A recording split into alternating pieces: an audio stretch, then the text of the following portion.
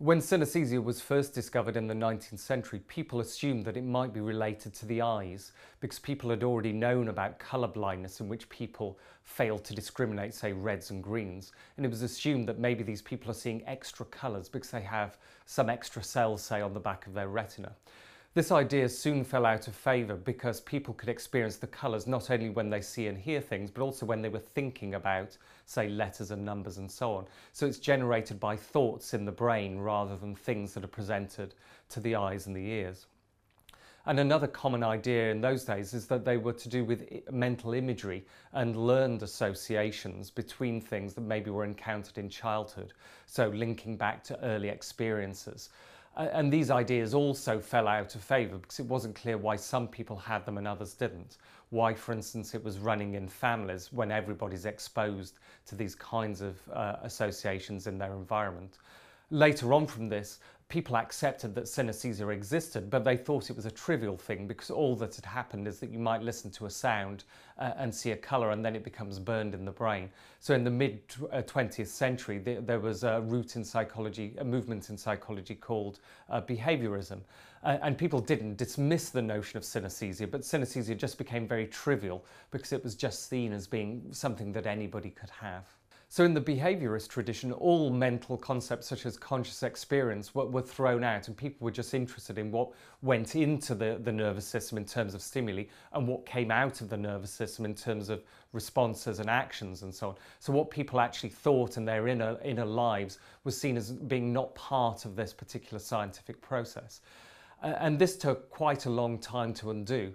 So even in the 1960s and 70s, when behaviorism wasn't so entrenched in psychology, people tended to think of the mind in terms of computerized operations and so on. And in those ways of thinking, behaviorism didn't exist. But nevertheless, conscious experiences were still relegated, and it's unclear what status they had.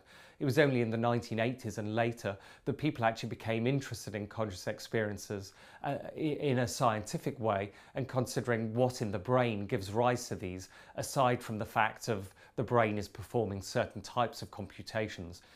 So in the 1980s, there are two people who could be credited with giving synesthesia a certain legitimacy.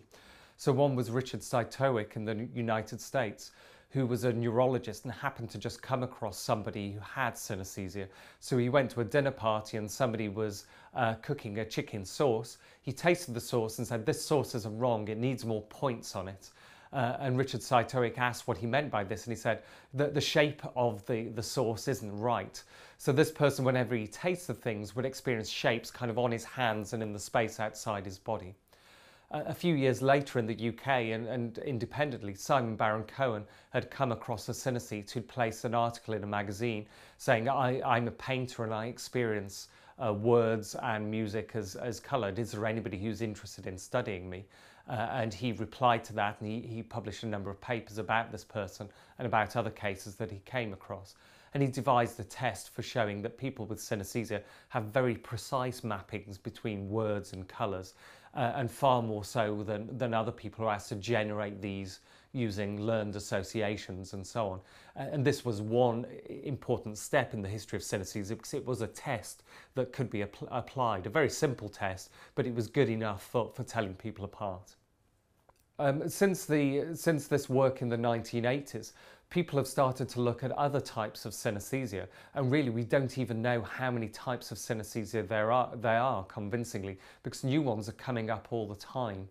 So this has been one trend, but also people have looked at other ways of investigating synesthesia, so looking at what goes on in the brain of synesthetes, for example. So there's been an important shift away from proving that synesthesia is real towards actually understanding what synesthesia is, what the mechanisms are that causes it. So it's still important to have these tests to show that it's real, but really the research agenda's moved on from that, and we're trying to understand what this actually means in terms of how the brain can create these experiences, what the experiences are useful for, and what they tell us about how the normal mind and brain works.